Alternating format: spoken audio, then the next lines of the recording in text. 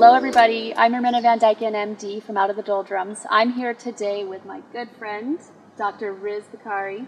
Hi, thank you. Thank you for being here. Oh, I'm very excited to be here. It's a lovely venue, and I've been looking forward to getting back together with you. Awesome. So we're here at Honolua Bay on Maui. It's a beautiful place, and most people come to Honolua Bay just for the snorkeling and the bay itself, but there's a forest here right before as you go in, and it's just beautiful, full of banyan trees and just fun stuff. So check it out if you're ever on this side of Maui. Absolutely, I would recommend it. Cool. Yeah. Very good. Good. So we had Riz and your wife Maya on the show a while back. I think it was in August. It was the summer. We were here, I don't know when, July? Yeah, late July. July. Yeah, so we had a good time talking with you and Maya, a lot of fun stuff, sailing, that type of thing. Today I really want to get into medical stuff and plant-based stuff and really talk about some nitty-gritty things. Cool. You Sounds game? good, yeah. Well, Okay. I'll do my best. Awesome. So you're a vascular surgeon, I understand. Yes, ma'am. Tell the audience what a vascular surgeon is. Like, what do you do every day? Yeah, I mean, that's really interesting, and it's a good question because many people don't know. Mm-hmm. A lot of people think I'm a cardiologist. So I do deal with the blood vessels of the body. Okay. I usually describe to people that, most people know what a cardiologist is, and they know what a cardiac surgeon is. Yeah. The cardiologist deals with the medical therapies and minimally invasive therapies of the heart. The cardiac surgeon deals with the open surgical therapies of the heart. And the vascular surgeon does both, the medical and minimally invasive therapies and the surgical therapies of all the other blood vessels in the body, except for inside the brain. So no heart, no brain, but every other one. So I might treat the carotid arteries or the arteries of the belly, like the aorta and the mesenteric arteries that supply the intestines, and then the arteries to the legs. And myself, in particular, my specialty is limb salvage. Okay. So the vast majority of work I do is in the legs, where I'm trying to prevent people from losing their legs and having amputations. Got it. Limb salvage. So these people that have diseases in their peripheral arteries where you're trying to salvage their limbs, do they typically have any medical diagnoses that put them at higher risk, or is it random takers? Yeah, no. Atherosclerosis, which is the disease which people know as heart disease, affects many people. Mm-hmm. Probably everybody has atherosclerosis to some extent. Sure. Because it starts when we're very young and slowly grows, and it becomes symptomatic in a significant number of Americans later in their later years, either manifesting itself as heart disease or vascular disease. Okay. So if you were to wonder if you have vascular disease as an adult, what type of symptoms would you expect? So the typical stuff, the way I describe it is whatever artery is blocked, that's blocked significantly, whatever's downstream of that artery is where you typically will see symptoms. So, for example, if you have blockages in the carotid arteries, then what's downstream of the carotid arteries, it's the brain. So you'll have symptoms in the brain. The most common and typical one I treat is stroke. If you have blockages in the intestinal arteries, people will have pain. It's typically pain when they eat and when they're trying to deliver more blood flow to the intestines because they need to digest their food, and then they might hurt. And then in the legs, it typically starts as pain when you're walking, pain in the calves. But once it progresses, you can have pain at rest. And when it progresses even further, you might have wounds and sores that don't heal. And I might comment that pain in the calves when you walk, or the pain in your intestines when you eat, is angina. The term angina is similar to the angina people have in their heart. So basically, when the heart needs more blood flow and it can't deliver it due to blockages in the coronary arteries, you get angina. Sure. So pain in the calves or intestinal pain is also angina. Just different names. So Riz, we can't really talk about the vascular surgeon and the vascular field without getting into the endothelium and what it is. Can you give me a little bit of background and just tell our audience what is it and why is it so important? Because I think the misconception is a lot of people feel that blood vessels are just like pipes. Right. They don't do anything. And tell me more about and that is an interesting misconception, because they'll come to me and they think it's just a pipe that can be replaced. Like a plumber. Yeah, and then they're okay. And what the point I try to get across to them is that atherosclerosis is a chronic indolent disease that affects the entire body. Yes. It doesn't just affect one artery and then I go fix that one artery and the problem is gone. Right. And the reason being is that the arteries, I consider the arteries an organ of the body, and they are living, breathing vessels. They're not, as you heard me allude to before, they're not plastic tubes or they're not metal pipes. They expand, they contract, they have physiologic processes. Things come in and out of them. And then you mentioned the endothelium.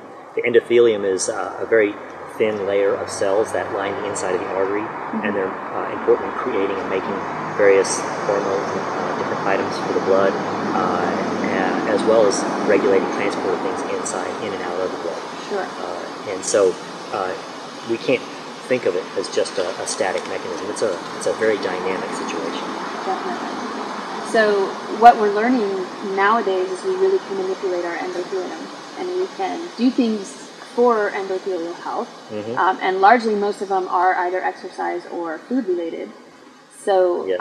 A good example of that, like we had been talking about earlier, leafy greens, right? Right. How do leafy greens affect the endothelium? So I must say, I didn't grow up eating green leafy vegetables. I hated spinach. I didn't like greens, collard greens. I would run away from them. Right. But I've had a paradigm shift in my own personal life, and now they are my favorite food. And because it tastes, or because you know what they both, do for you? Both, yeah. And I think that you can find a way to make foods taste good. Yeah. And you can find a way to get your favorite fruits and vegetables and things in a manner that's good, meaningful to you. But it's both. For me, as I'm biased as a vascular surgeon, the green leafy vegetables are extremely important in helping increase our nitric oxide in our body. And to kind of take a step back, well, what is nitric oxide? We talked about the endothelium, and one of the main things that the endothelium makes is nitric oxide. It's, in my opinion, the most important molecule in arterial health. It helps dilate blood vessels. It helps it helps prevent atherosclerosis, and it regulates some other things in the body as well. But from that standpoint, just the prevention of atherosclerosis and dilating blood vessels, reducing blood pressure, fighting hypertension, it makes an extremely important blood vessel. It makes it an extremely important molecule. And as you know, we naturally stop making as much as we age. By the time we're about 40, there's a natural process where we start to reduce the amount of nitric oxide we make. So I think it's important to supplement it through our diet. And then also, in the idea of preventing atherosclerosis, supplementation through our diet is important. And it's also important in helping reverse atherosclerosis. Definitely. So when atherosclerosis occurs in a blood vessel, the endothelium gets destroyed. And so therefore that very important inner lining which creates all these important things for us, especially the nitric oxide is no longer made. And well, it's kind of a downward spiral. The nitric oxide, which was helping prevent atherosclerosis, is no longer made, so the atherosclerosis, which is destroying it, can kind of keep going unfettered. Right, go haywire. So taking in green leafy vegetables and increasing your nitric oxide in your body can help attenuate that process and hopefully even reverse it if you're aggressive. Right. So I think a lot of people don't really know Caldwell-Esselstyn's whole strategy with the green leafy vegetables, so 5 to 6 cups every day is his protocol. The whole principle of that is for nitric oxide generation and vasodilatation, so getting those blood vessels open. I don't think a lot of people know that. Right. Like, oh, why is this guy telling me to eat 5 to 6 cups of leafy greens? That's a lot of greens. Right. I can actually point to in my patients more about their coronary findings than their peripheral findings, because you see results very quickly when patients start to take in several servings of green leafy vegetables on a daily basis. There's an immediate effect. You talk about that vasodilatation, and so their angina, if they've got stable angina, where they might be getting it after 5 minutes of walking, you see that stable angina begin to regress within a couple of weeks, which is absolutely amazing. Right, and encouraging for patients too, I'm sure. I mean, when they see that chest pain go away, it's a good feedback mechanism. Oh, look, what I'm doing is helping. I'm going to keep doing it. So I really like that part. And so that angina starts to regress quite quickly. That doesn't mean that the disease is gone. But if you think about a stable amount of disease in an artery that's limiting blood flow, and you're able to stop it right there, and then maybe even just begin to dilate those arteries just a little bit and allow more blood flow. And you're dilating those arteries because you're taking in all that nitric oxide. Right. You may not have reversed the atherosclerosis yet, but the dilatation allows more blood flow and the angina becomes less. Right. And so if you have a tissue, sorry to interrupt, but if you have a tissue that's like ischemic or borderline and it needs every drop of blood it can get, even opening it up a tiny bit is going to make a huge difference. 1%. You know, you just got to that. Say you got to that point where you just started having the chest pain, and all you need to do is go back a little bit to make that chest pain go away. Exactly. That's what you're seeing, and then so there's an immediate effect. We also know that it's a whole dietary thing. We also know that in lots of fats and oils, when you ingest those every few hours with fatty meals in the standard American diet, you're causing rigidity of your arteries. Right. So the standard American diet, which is also poor in green leafy vegetables, is not only making your arteries more rigid, but when you switch to a plant-based diet, which is free of all of those things, and you add the greens, you're also decreasing that rigidity, but you're also allowing vasodilatation, and then you're starting the slow process of regression of that fat. Right. Do you happen to know the mechanism of why the oils contribute to rigidity? Is it just because it inhibits the endothelium? You know, I don't know that answer exactly. I'm just curious. And in fact, I'm embarrassed to say that when I read the article, I didn't go any further. I just got stuck on the whole point that, oils cause, regular oil exposure causes rigidity. Right. And I need to go back and look that up. Well, if we even know. Right, and that's the thing. But it's also very counterintuitive with pop media these days talking about the Mediterranean diet and olive oil, and it's healthy for you to put a ton of olive oil, not a ton, but olive oil on your salad dressing or whatever it happens to be, if the evidence shows that it contributes to arterial rigidity. Right. That's interesting. I always use this whole thing of compared to what. So the Mediterranean diet is healthy compared to the standard American diet. Right. And so, yes, you're going to be healthier and you're going to do better. And so if I'm trying to meet people where they are, I'm happy that they go to that. Oh, yeah. And then maybe I'll try to help them continue to learn. Just like me, it's been a process. Yeah. And I've continued to evolve and change and learn more and refine the way I do things. But then I think then what about the Mediterranean diet compared to a really clean plant-based diet? Well, the plant-based diet is even healthier. So, I think that then people will, when they don't know about the plant-based diet or they're comparing just the Mediterranean diet to a standard American diet, it is healthier. And then they might think then, therefore, because it's healthier, that oil is healthier. Yeah. And it's healthy to take in that oil, and it's healthy to take in that little amount of meat and some of that fish. Right. And again, I would say, yes, it is compared to the standard American diet. Absolutely, I agree with that. And you could make the same argument for the DASH diet, or any of these heart-healthy diets that are out there. I definitely agree. So back to the comparing diets, plant-based diet is way better compared to what? Or Mediterranean compared to what?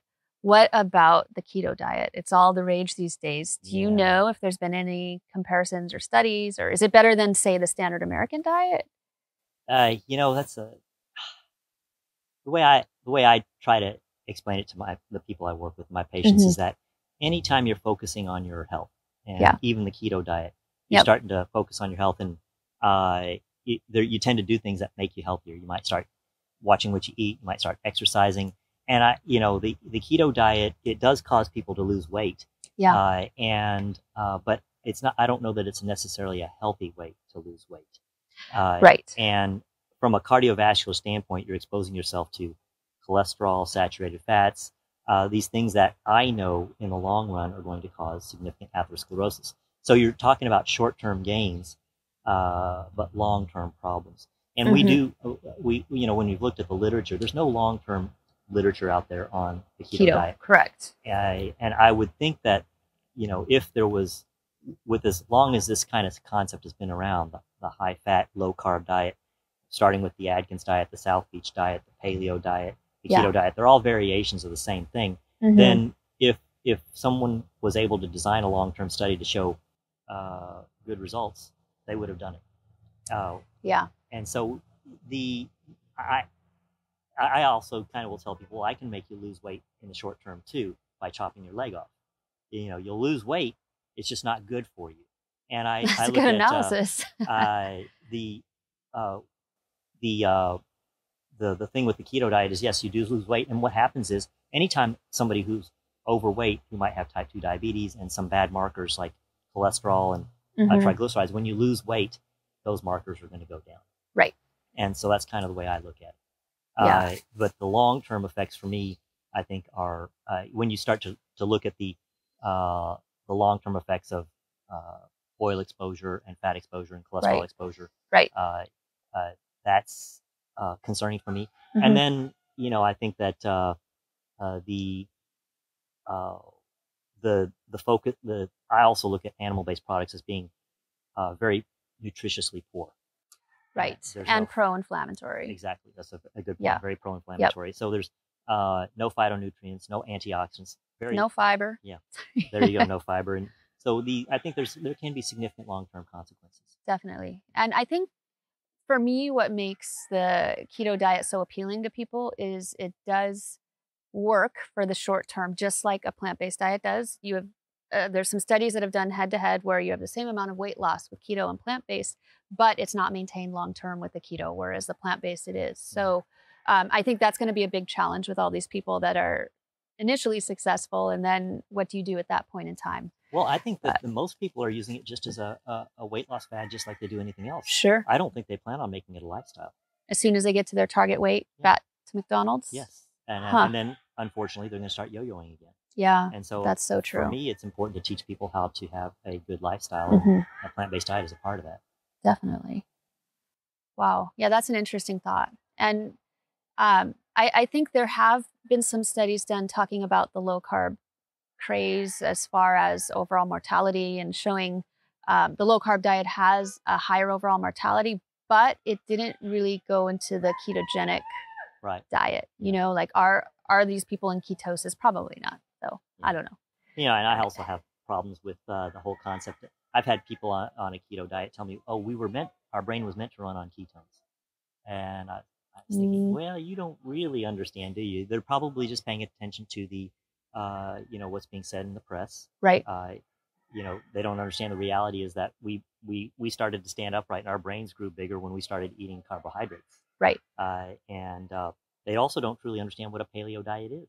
When you do a true analysis of what a paleo diet, it was more like a Blue Zones diet, mostly plants. Exactly. And so there's the whole concept of that was the way our ancestors ate is not true. Right.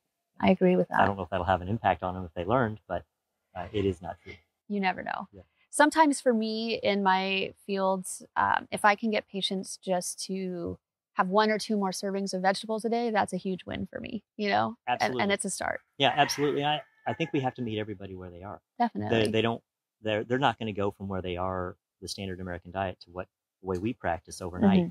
And and the studies have shown, by the way, this, that just incorporating 1 or 2 more servings does have a positive impact on health, longevity, chronic disease. And so that's just a great start right there. Yeah. And another thing when we talk about motivation and people that may not be ready to jump 100% on board is to find a goal that is the SMART goals, right? So actionable, reasonable, etc. And achievable. Yeah. Oh, is it actionable or achievable? I don't remember. Achievable. And reasonable.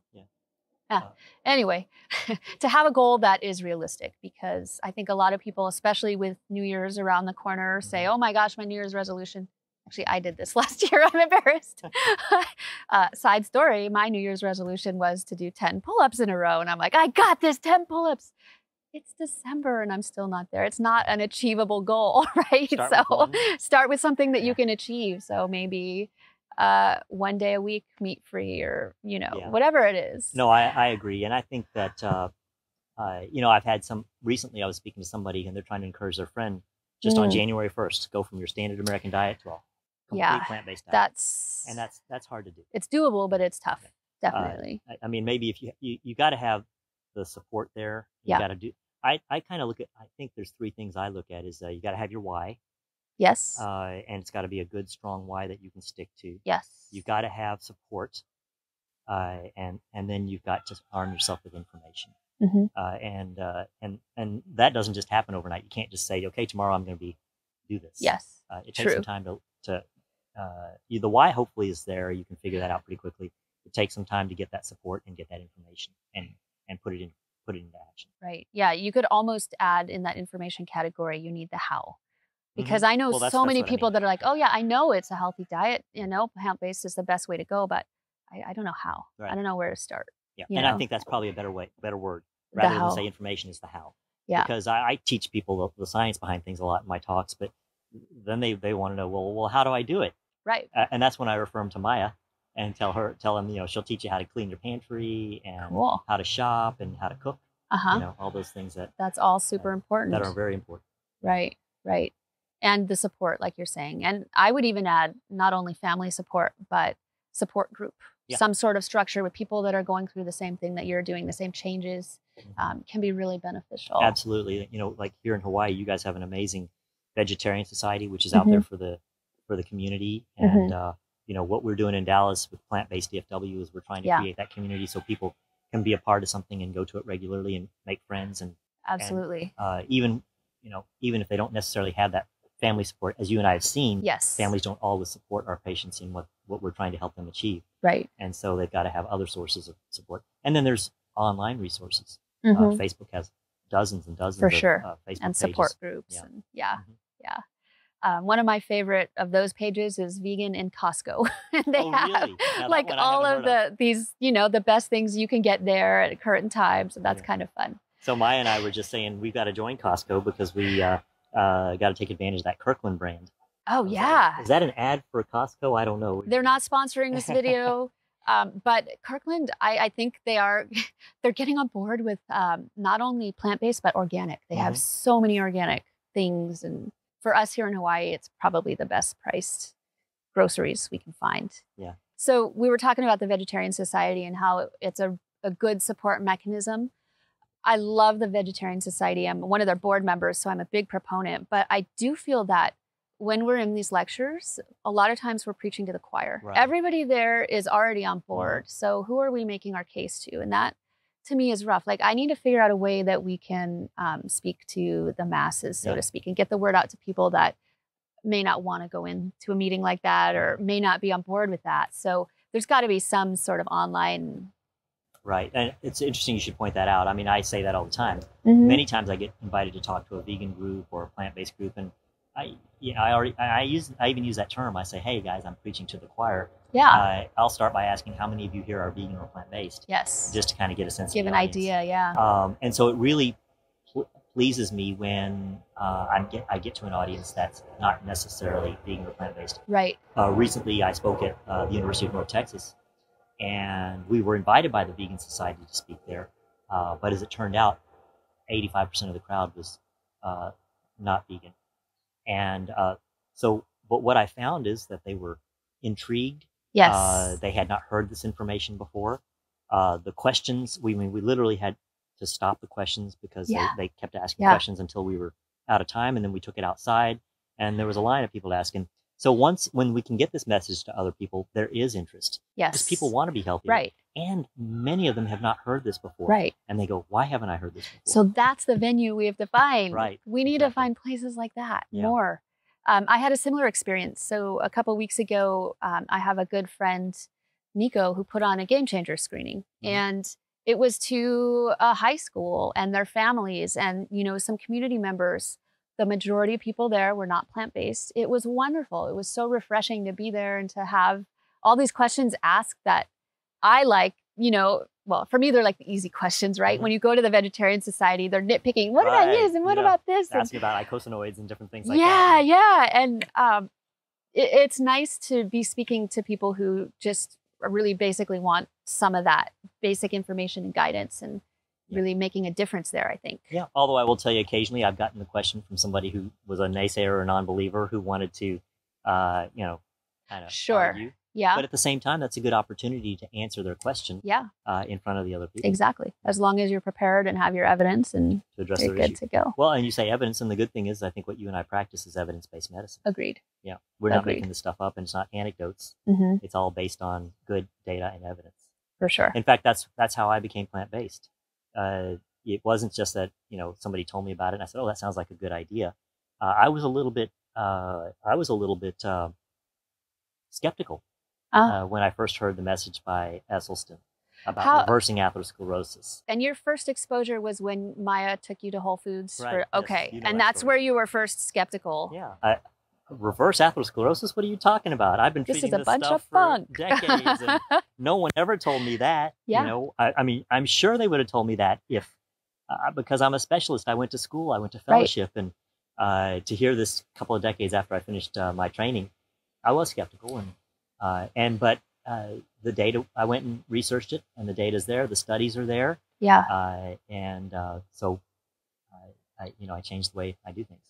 correct me if I'm wrong, but for me, when I found all that research, it was kind of like, you know, when a kid finds out Santa isn't real and you're like, oh my gosh. Yeah. And the same was for this. Like, I thought surgery for sure was the end all be all. This is it. This is the best we have in modern medicine. And then all of a sudden you're like, oh, but wait, there's this whole other world. Yeah. We kind of want to believe, I mean, the way we've been trained, that we're doing the best thing for our patients possible. Absolutely. Otherwise, why are we doing what we do? Right. And I still think that we do something meaningful for sure. and very valuable. That's an important point, is there is a role for surgery. Absolutely. I don't even want to take away from Western medicine in general.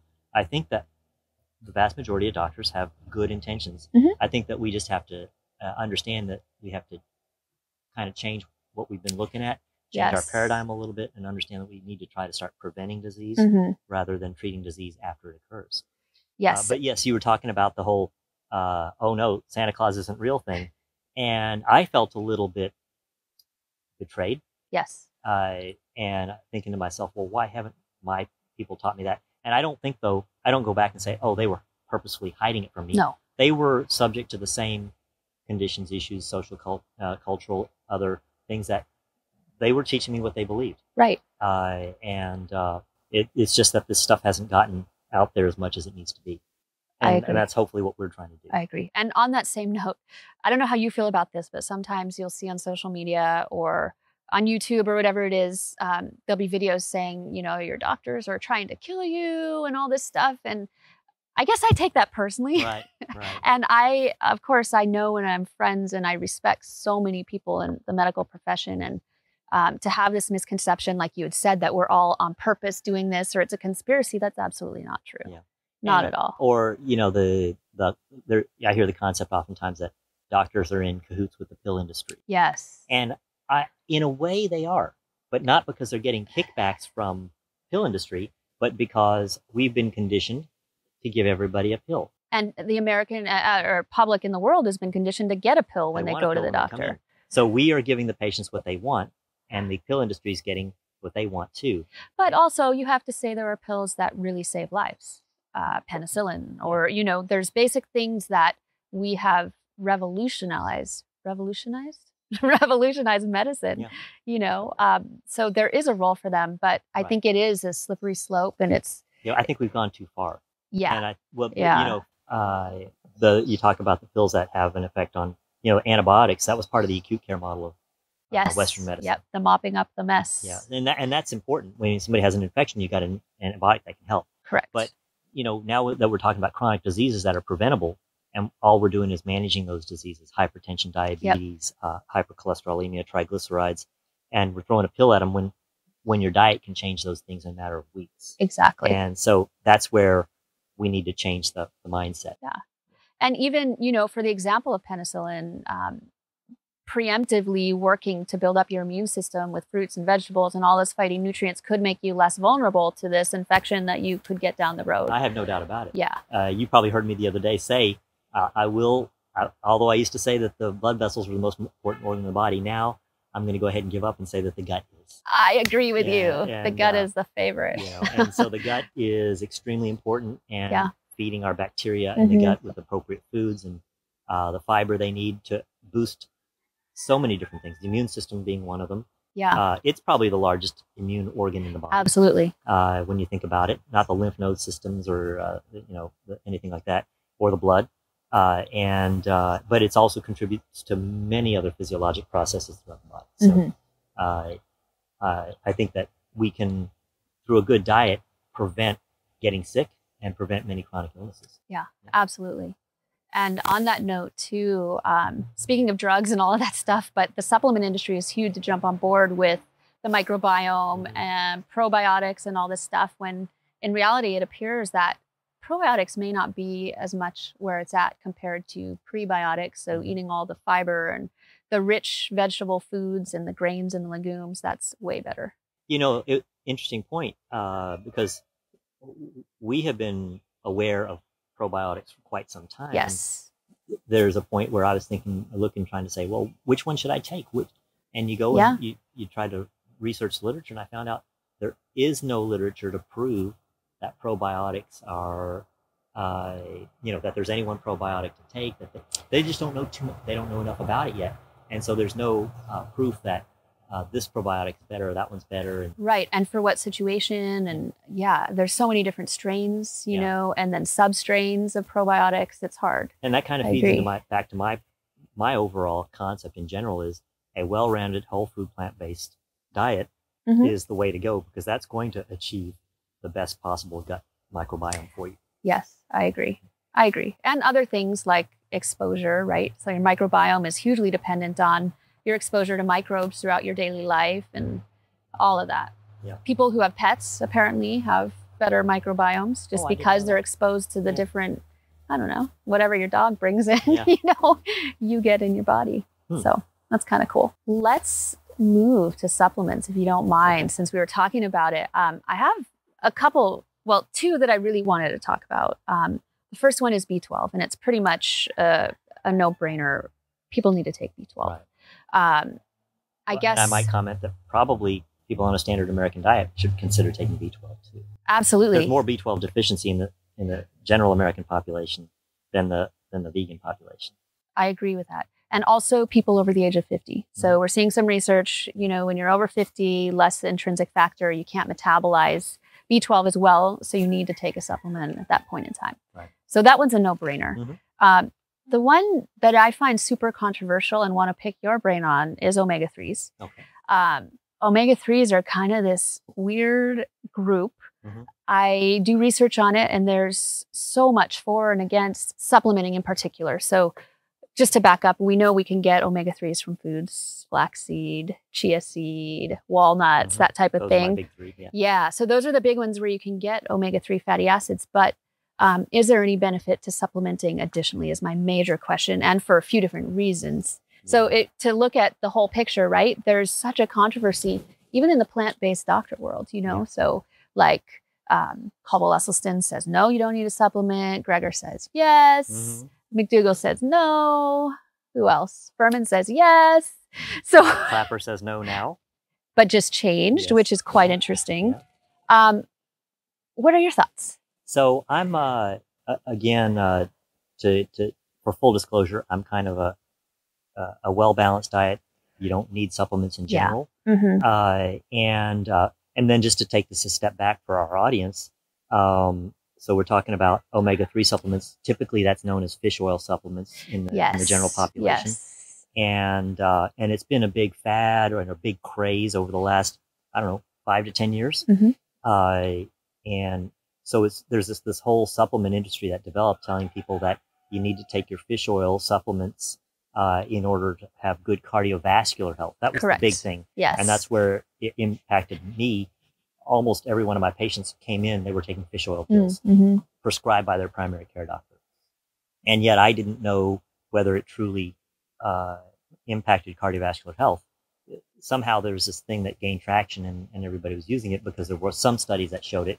But then when you go back and critically look at all of the studies that are out there for and against it, there's not really any incontrovertible, conclusive proof that there's positive health from taking fish oil supplements. Right. And in fact, I recall one study that looked at people who were eating fish, and they determined that the fish oil supplements themselves did not confer any benefit, but eating the fish did. And so they determined that it was something else in the fish that might be helping them. That's interesting. And I found that interesting. But in general, I've come to the conclusion that that there's no proof out there that you need to take fish oil supplementation, therefore omega-3 supplementation. Now, we might want to separate the general American population from the whole food plant-based population too. And there's some reasons for that as well. Because there's some thoughts that those of us who adhere to a whole food plant-based diet don't get enough omega 3 and omega 6s in our diet, and therefore we might be deficient. Right. And I'll kind of speak to that. But to take a step back to the standard American diet, one of the reasons, in my opinion, that they all promote the supplementation of omega-3s is because we get too much omega-6 in the standard American diet. There's an ideal ratio, which at least our current belief is that that should be around 3 to 1. And, you know, who knows over time. 3 to 1 omega-6 to omega-3, just to be clear. Yeah. And, but our standard American diet gets us so much omega-6 that and so little omega-3 that the ratio can be as high as 10 to 1, 25 to 1. I've even heard 50 to 1 in some studies. That's huge. And that ratio is not ideal for our health. Right. And so then rather than telling people to, and what are the sources of omega-6s? It's some of those fatty things. It's animal foods. It's oils. Vegetable oils. Trans fats. And vegetable oils. And so instead of telling people you need to cut back on those things that are unhealthy for you, they'd rather just tell them to take an omega-3 supplement so that they raise their omega-3 to change that ratio back to a normal level. Right. So sorry to interrupt, but this is a really important point. The omega-6 and omega-3 pathways, they are competing pathways. So if you look at, and I'll put a picture, I'll find one and put one up somewhere, of the two pathways. So you have the omega-6 and the omega-3s, and the omega-6 is generally the unhealthy pathway. As it goes down, you create arachidonic acid, which is a pro-inflammatory molecule. On the opposite side, the omega-3s go down. So basically from ALA gets converted to EPA, DHA, and it's all good, supposedly, right? So that's the anti-inflammatory omega-3 pathway. But the thing is they compete. So if you're on a standard American diet and you have a ton of omega-6s and not a ton of omega-3s, the omega-6s are going to take priority. So you get more of a pro-inflammatory habitus condition. That's a very good point. And and I just might add that, I mean, we need the omega-6 and the omega-3 pathways, and we do need inflammation in our body from time to time. It's just the appropriately regulated amount of inflammation, not something where we're feeding that pathway over and over again. Right. So you know, that was one thing I comment about the standard American diet. Instead of teaching people to eat a better diet, we're just telling them to take some supplements to change that ratio. So another thing I'd like to add, kind of about the standard American diet and the diseases that are that go along with it, are that there are certain things that affect the omega-3 pathway, such things as saturated fats, trans fats, the chronic diseases like diabetes. All those things also take away from the production of deficiencies in vitamins and minerals. They all take away from the production of omega-3s as well. Yes, and I think alcohol is another one that is in that pathway. Absolutely. Yeah.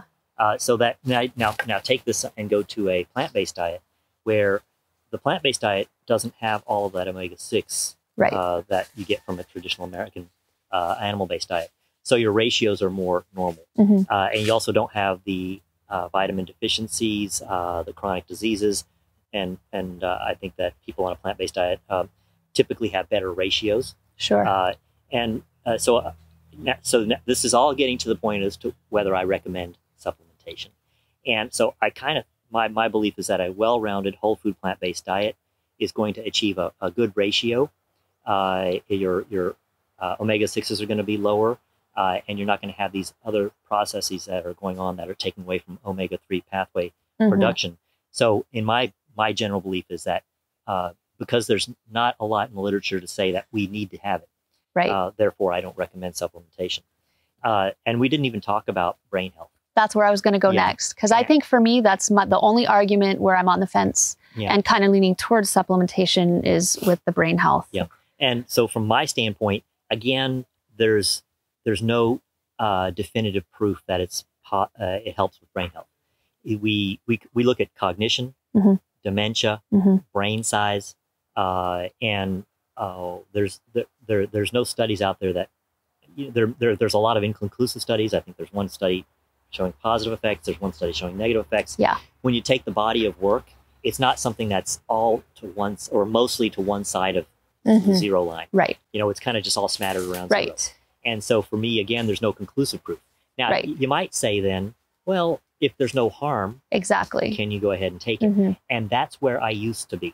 Okay, because I think if there's something that you can take that doesn't hurt you, then and you think there might be some benefit, then go ahead and take it. What's the harm? Yeah. Now we're talking about a supplement where it's not in its whole form. It's not kind of in its whole food. And so again, I'm typically not a big fan of it because those aren't necessarily always as effective.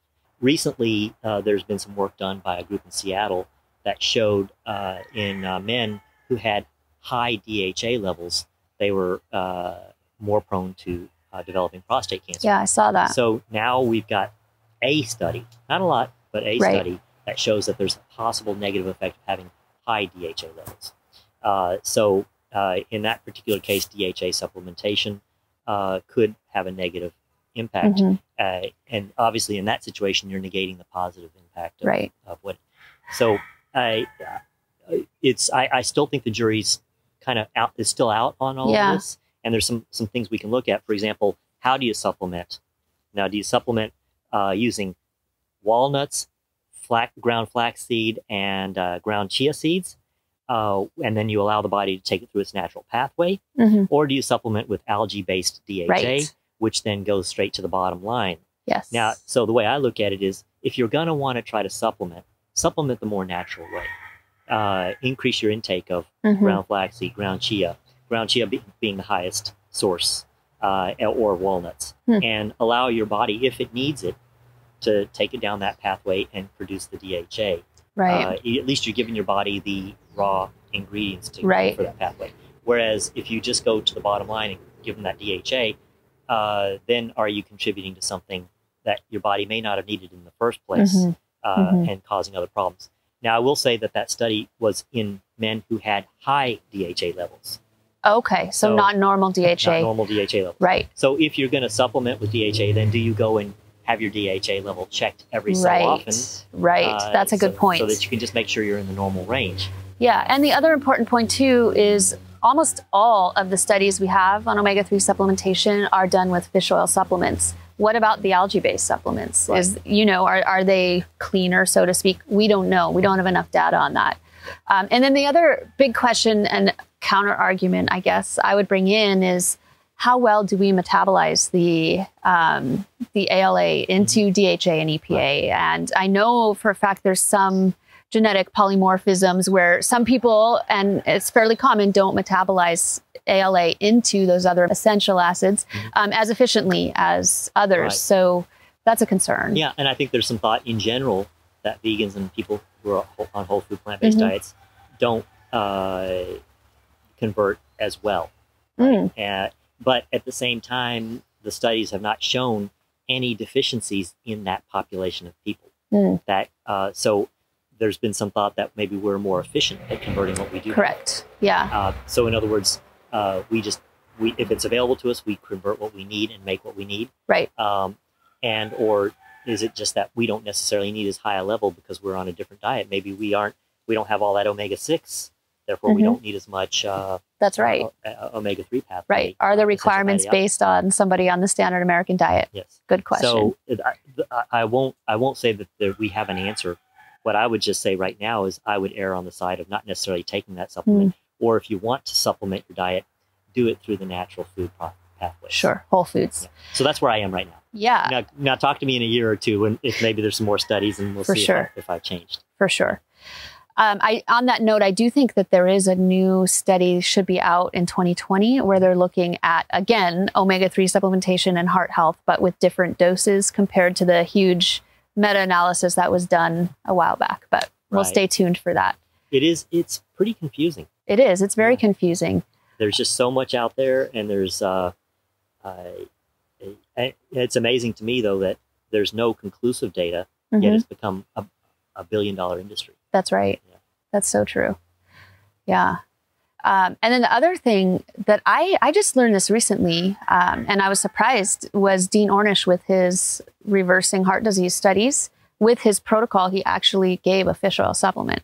So that was part of the thing. And I didn't realize that till I really looked into his studies. And I was like, wow. That's... And I was aware of that because I said to myself, oh, well, then it's not 100% plant-based. Yeah. Because it's a fish oil supplement. Yep. Well, and maybe if he had algae-based supplements at the time, it would have been different. Definitely. Definitely. And then on the topic of being confusing, I agree. I think any general person, when they see us having this discussion, or, whether it's about keto versus whole food or whatever it happens to be, and everything's so confusing and we're in the weeds, a lot of people will say, oh, forget it. I'm just going to stick to my standard American diet. I'm not going to change anything because clearly nobody knows what's the best option. Right. Well, and my answer for that is that don't get caught up in all the stuff that we're talking about. Yeah. we're kind of taking, as physicians and people who treat, we're kind of taking it to an extreme, which I don't want most people to worry about. Right. What I tell people is eat more fruits and vegetables, eat less processed foods, eat less meat, dairy, and cheese, and you're going to be healthier for it. And don't get caught up in the nitty gritty. Don't even try to worry about how much protein you're getting and how many carbs you're getting and how much fat you're getting. Yep. And so therefore, it's not as difficult as you think. Right. And that goes to show your point. A whole food plant-based diet, you should get the nutrients you need as long as it's a balanced whole food diet.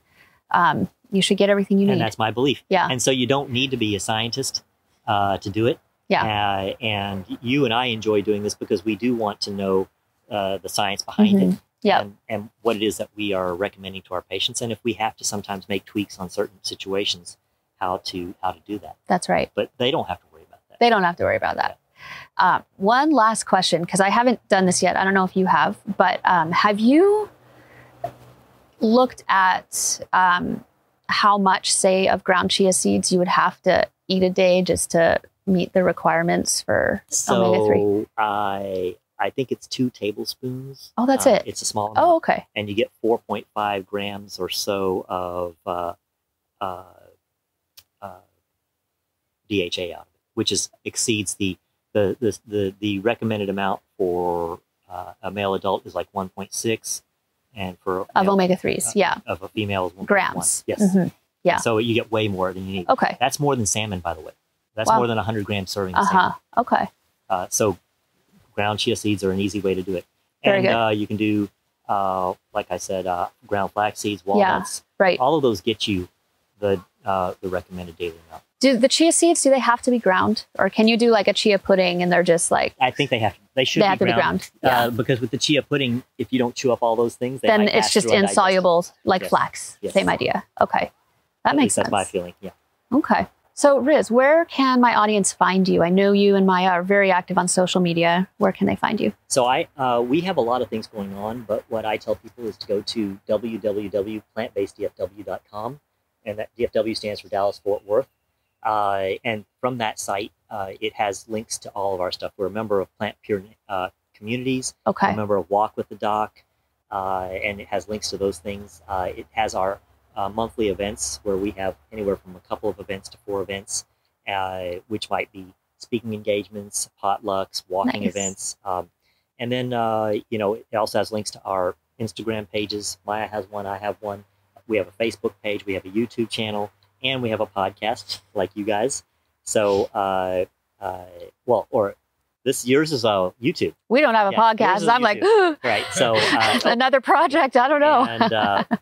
And so we also have a podcast, which we enjoy doing. That's so awesome. It has rather than giving you all of those separate links, go to our website, and that's where you can find everything.